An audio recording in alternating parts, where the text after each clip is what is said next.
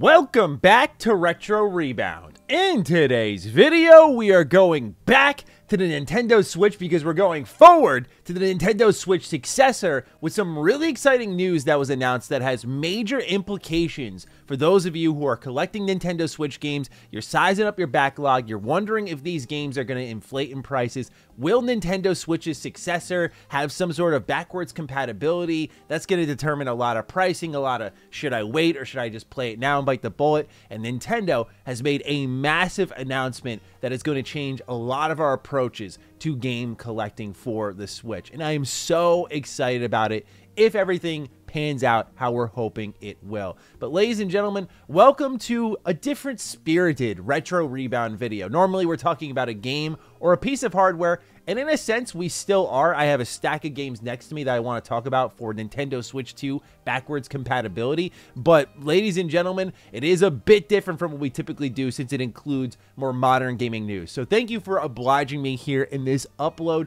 because I am very excited about the news, and I think a lot of collectors out there should be as well. So we're going to get into the announcement here from Nintendo, and I'm going to offer some thoughts right afterwards because they post on their official account. This is Furukawa. I like the idea that he opened up Twitter and just fired this one out real quick.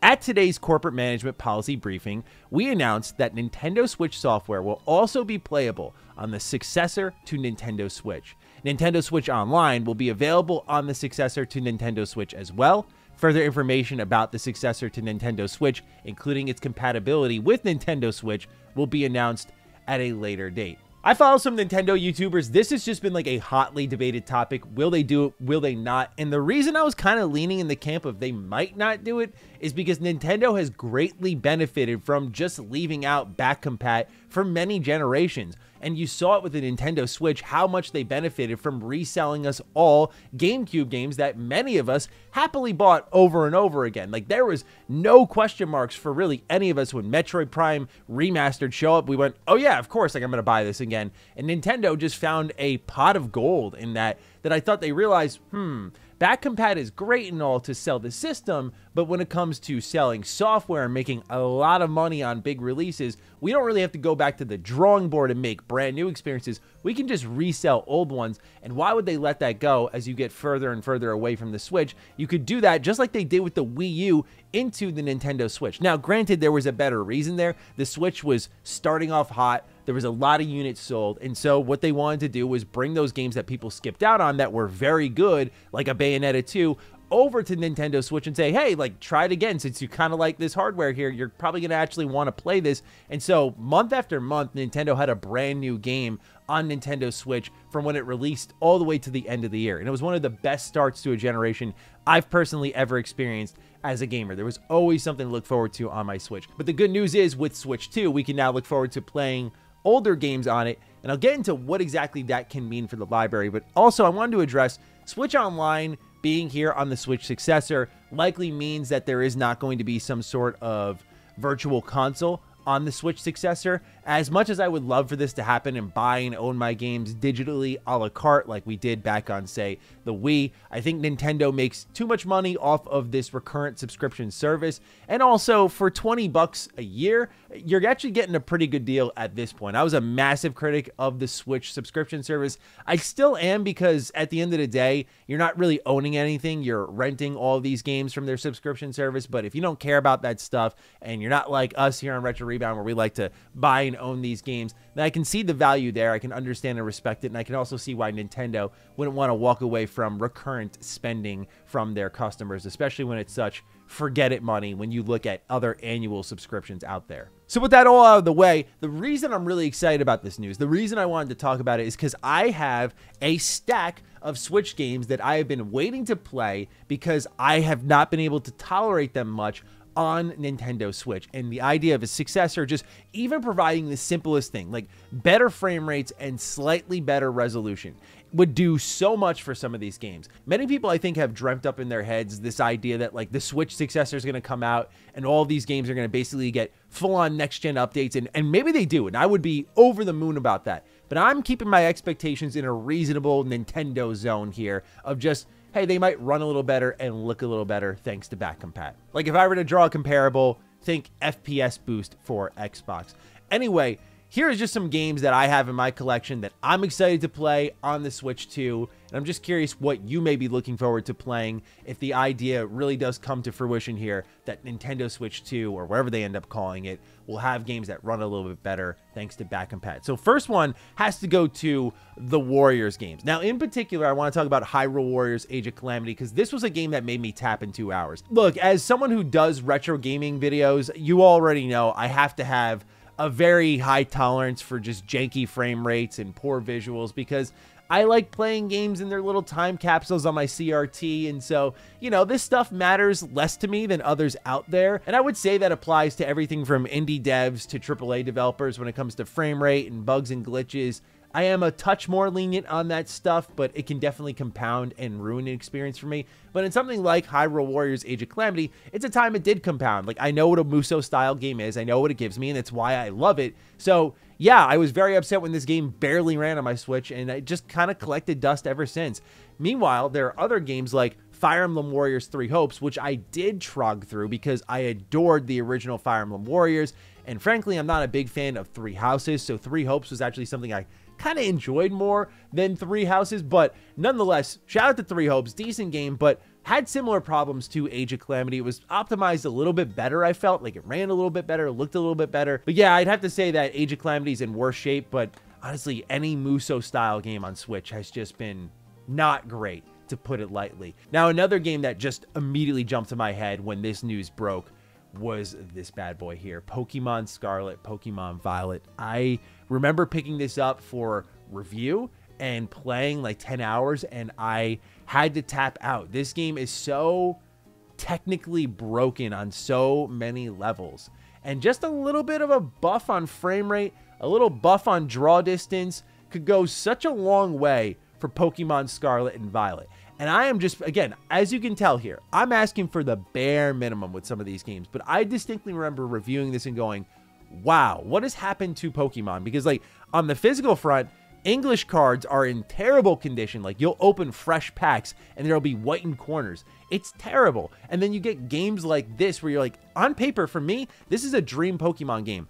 Open world, you can go in any direction you want, tons of stories. Apparently the story is really good. I love the music for it. The Pokemon are cute. You can just catch them right out in the open, start battles whenever, fight trainers wherever. Like, it's awesome. There's a lot of interactivity. The trade system is great. It's not overly gimmicky like some of the new features for Pokemon are actual strategy tactics being added into the combat system. Like, by and large, Pokemon Scarlet and Violet just checks all the boxes I've been looking for in this series, but because it barely works, because I can hardly stand to look at it, I've been waiting for back compat, and I'm hoping that this is a game that ends up getting some sort of buff from a Switch successor. But also another one which is a personal favorite of mine because the texture quality is just so bad.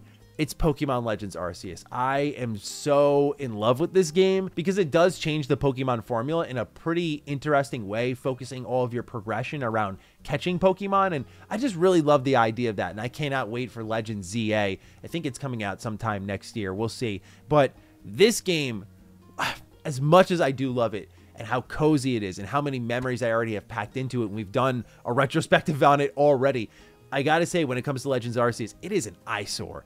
It really is. And there's just, I think outside of the starting village, not much pretty stuff to look at in this game. And I think that Pokemon could do a lot better. So I'm hoping that does get better in back compat. Another one I thought of when I was going through my collection is actually Xenoblade Chronicles 3.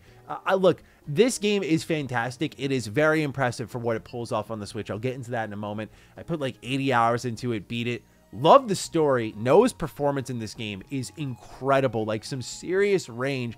How this dude was not getting awards everywhere is beyond me. But I digress.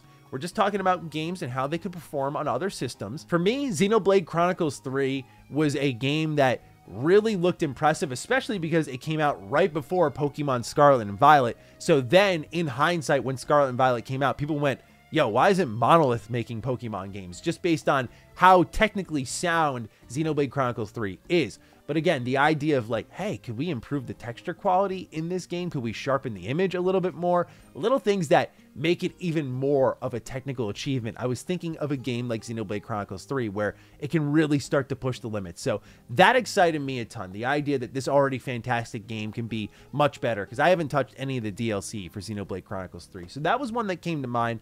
And another one that came to mind, you're noticing a trend here. It's fast-paced action games that really struggle on the Switch. And that's Bayonetta 3. This game isn't too much up Schitt's Creek without a paddle, but it's kind of like halfway there is what I would say. There's just times where it doesn't run as well as it should. And we're talking about Platinum games. Like Bayonetta is their bread and butter. 60 FPS is especially their bread and butter. And I would love nothing more than to have this game running silky smooth on the Switch successor. It upsets me because I'm such a Platinum Games fanboy that I have yet to play this Platinum Games title. Like, I love whatever they do. I play anything they do. But this one I skipped out on because the Switch, man, it just runs me into the ground. And especially I found this disappointing because there are games like Astral Chain, which also hail from Platinum Games, the developer, and that one ran totally fine for me, and it still had fast-paced action. It had really great visuals. Like, to me, it's one of, if not the best Switch exclusive.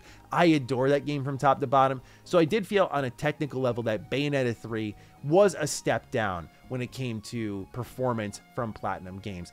And so that's just a quick pile of games that came to mind right away. There are other ones, like, for example, I reviewed earlier this year in TMNT Splintered Fate. It's in that video that I called out how, yeah, sometimes when it's like loading in the next wave or the rewards you get after a wave is done, the game hitches, it kind of stalls a bit. That may just be the game itself, or it could be the Switch. I'm not 100% sure, but there's even little things like that I'm hoping get ironed out. I know back compat isn't just this magic fix everything kind of trick. I threw the disc in or I threw the cartridge in and boom, it's fixed. But I am hoping for just some basic upgrades from Nintendo on some of these games. Like the idea that a next-gen patch could be deployed for Pokemon Scarlet is really exciting. And I'm just curious to see how Nintendo handles back compat. Like, this to me feels like a big deal because I'm looking back at their past systems and I love what they did with the Wii, where you had the GameCube and the Wii attached to it, and there was no big changes there, but we're in a totally different market now, right?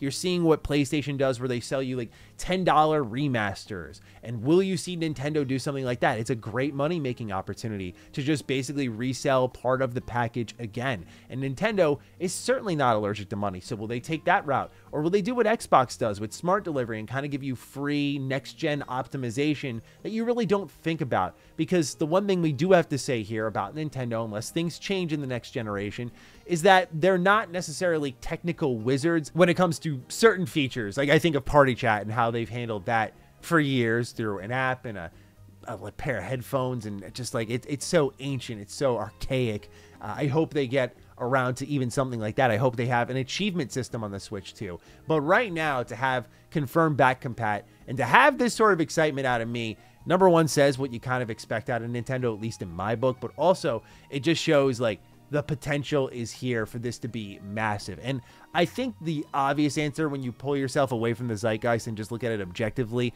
it makes a lot of sense why Nintendo would allow you to do this, because we saw what happened when they tried to go Wii U, and they lost so many people on that transition. Whereas going Switch 2, allowing people to carry that library forward at the bare minimum, even if it runs the exact same, just allowing you to have that library of games.